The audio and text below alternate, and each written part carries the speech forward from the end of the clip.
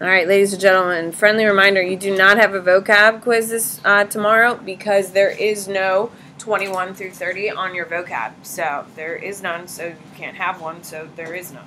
So please keep that in mind. Tomorrow is Tuesday. That is your last day before the test. We will be doing a full lecture, of course. If you are going to do your extra credit is due on Wednesday at the latest. But you can, of course, bring tomorrow, or some of you already had. Any type of hand soap, disinfectant, spray, wipe, tissues, I'll accept. I am pretty much wide open to anything that will help fight bacteria. Please keep in mind, I can only be here as long as there's no coronavirus, yes? So, I have been working on your AP plan so a complete moron can do what I do. You don't want a moron up here, can we agree? Because my girl can't show up until April 11th. Like my sub, who I hand-selected, who's fantastic, who's going to do a great job, yeah? She can't be here till April 11th. So if I have to leave, say, tomorrow, guess who you're going to have? A clown. Can we agree? Look at the subs. Do you want the subs leading you through AP World? No. Yeah, nor do I, frankly. So, if you could, wipe your nose, cover your damn mouth, wash your damn hands! That's all I'm asking. So, because I can only be here as long as I can. So, ladies and gentlemen, on Friday we got to Berlin Airlift. We got to construction of the Berlin Wall. Today we also got to the beginning of China. We had Sun Yat-sen rise, and he wasn't a communist, but adopted communist policies because the people wanted it. Then he died. Jiang Jieshi came in, and he hated communists, so he sent all of the communists in China on a long march. And on that long march, who was there? Mao was there. Mao wrote a book called the Little Red Book. And eventually Mao is going to rise into power. And who is removed from power? Jiang Jieshi. Jiang Jieshi goes to Thailand, goes to Taiwan with all of China's money, and now China's broke. So, Mao is now in power. Mao is going to reach out to what country for assistance? Evelyn? The Russians. The Russians. Who can raise their hand and tell me why are they so afraid and reach out to the Russians? Cade. There you go. U.S. containment, which said in the Truman Doctrine what, Cade? You're completely correct. There you go. United States says we will go to war with any country that declares communist after all of your aligned nations fall. With that being said, they form an alliance with the Soviets. Why did they pick the Soviets? It makes two reasons. This is about where we left off, yes? Hello? Yes, okay. Why did they pick a relationship with the Soviets? Kevin, why? Brian, I'm so sorry. Well, correct me, darling. I'm so sorry, Brian. Brian, why? There you go. U.S. didn't want to go to Russia. If you didn't know that, write it down. What's the other major reason? Guys, who is the most powerful communist country in the world? Russia. So it makes sense. If you're a newly starting out communist country, you would probably want to reach out to the strongest communist country, yes? So if you don't know those two answers, I would write those two answers down. So they reach out because the Soviets and the United States doesn't want to fight with the Soviets. Second reason is the Soviets are the most powerful communist country, and as a newly communist country, they need the assistance. So, Beijing and Moscow are now working together, okay? And that is a huge problem. Now we're going to jump to Korea. So skip a space and center it. Korea is your next heading. So we're done with China for now. Don't worry. We'll be back. Things are not going to go well for Mao. Here we go. In Korea, Korea is going to divide on the 38th parallel. Ladies and gentlemen, yes, you do need to memorize the 38th parallel. Because where is Korea divided today, ladies and gentlemen? The 38th parallel. And now Korea has been fragmented into two parts. What are the two parts of Korea? Jared. North and South Korea, by the way. Oh my God, do we have problems with North Korea? Yeah, this weekend they sent 3 projectiles into the atmosphere. Is that a good thing or a bad thing? Bad thing. So does that mean we have North Korea under control? No. Does North Korea seem like they're doing whatever the hell North Koreans want to do? That's a huge problem. So, You need to know that the Korean peninsula splits on the 38th parallel into North Korea and South Korea. You need to know North Korea is going to fragment into communism. Okay, while South Korea is going to stay capitalistic. Okay, the South is going to be called the Republic of Korea. The North is the People's Democratic Republic of Korea.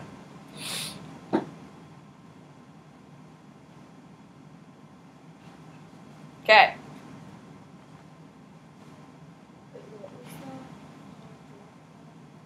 The People's Democratic Republic of Korea, which is one of the most ironic terms. What about North Korea screams democratic? Or the People's Democratic?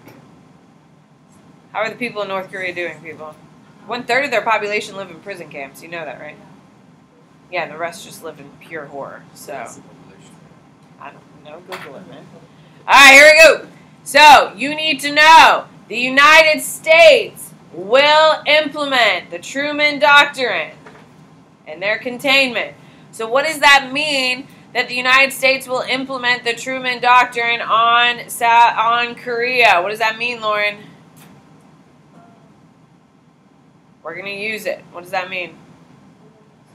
We're going to go to war. There you go. So the United States is going to declare war. Why does the United States declare war? Is because North Korea is going to invade South Korea in 1950.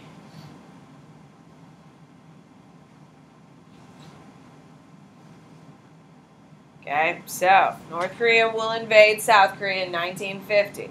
The United States steps in on South Korea's side and pushes them back. Okay, you need to know, on the other side, the Chinese are supporting the North Koreans, while the Americans are supporting the South Koreans.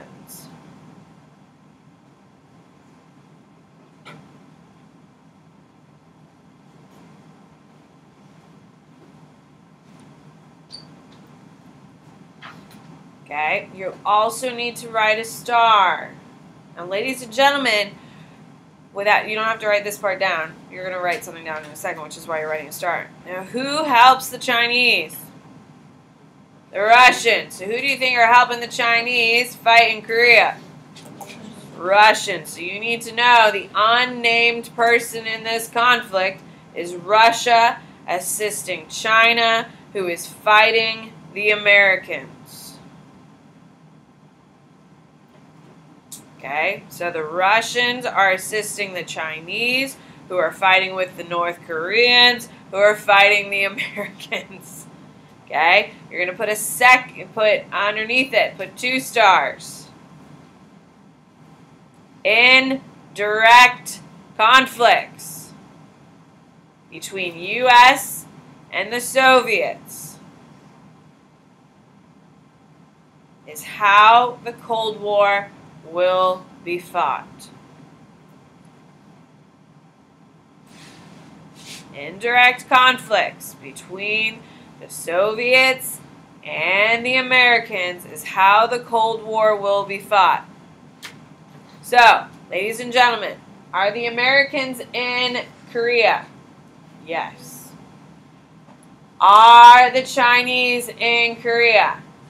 Yes. Are the Soviets in Korea? Sort of. It's all their weapons. So all the weapons that are killing Americans were provided by the Soviets. Okay, so keep that in mind. So, are the Soviets and the Americans fighting? Indirectly, yes. And that's how we're going to fight the war. Why aren't we going head-to-head with the Russians? Who can raise their hand and tell me why we're not going head-to-head? Jared. That would be a hot war. It would be a hot war, yes. People are dying. I mean, 3 million people are going to die in Korea. We have a ton of Americans who die in Korea as well, by the way.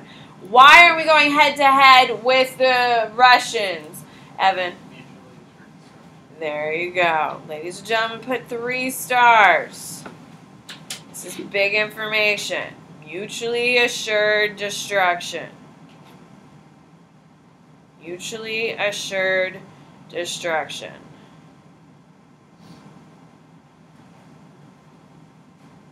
If America and the Soviets go toe-to-toe, if the Americans and the Soviets go toe-to-toe, hundreds of millions will die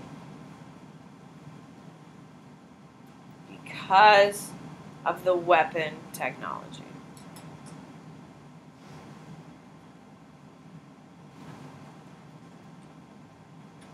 If the United States and the Soviets go to war, hundreds of millions of people will die because of the technology. So both America and the Soviets avoid direct conflicts.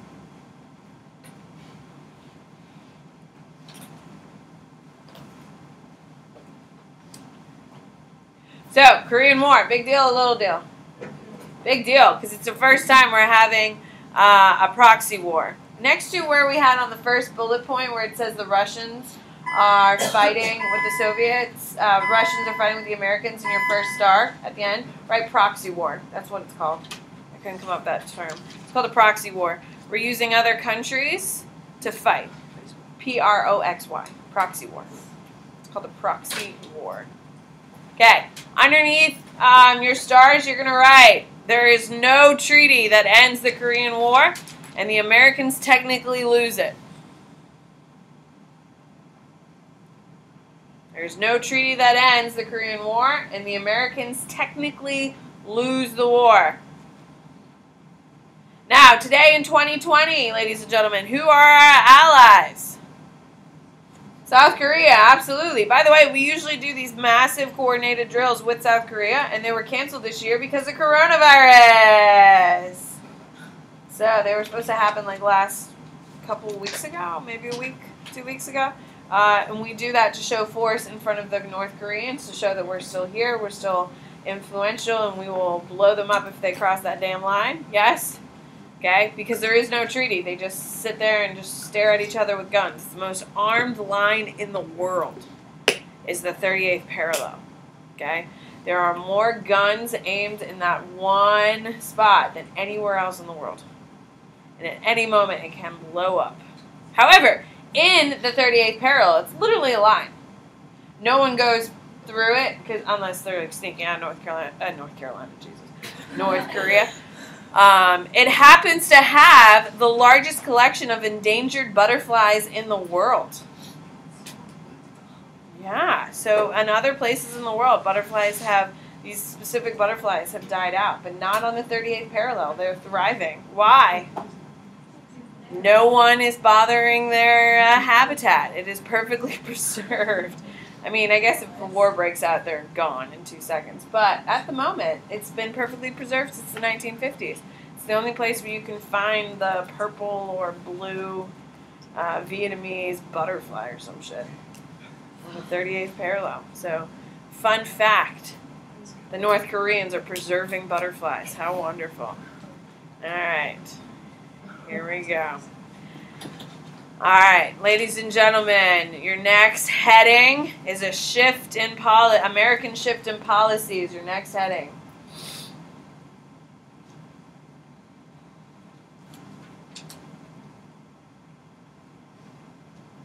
Okay. Containment isn't working.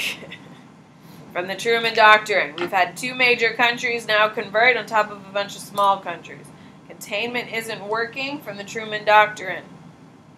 So Eisenhower, President, how do we know Eisenhower? What is Eisenhower's claim to fame, Shannon?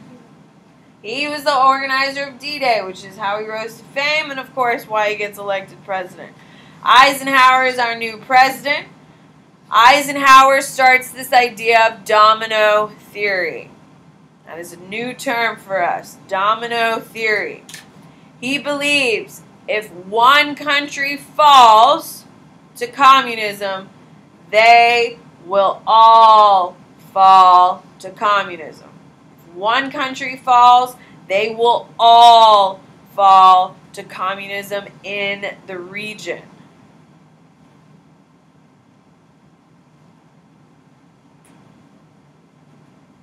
Okay, you're going to put a star.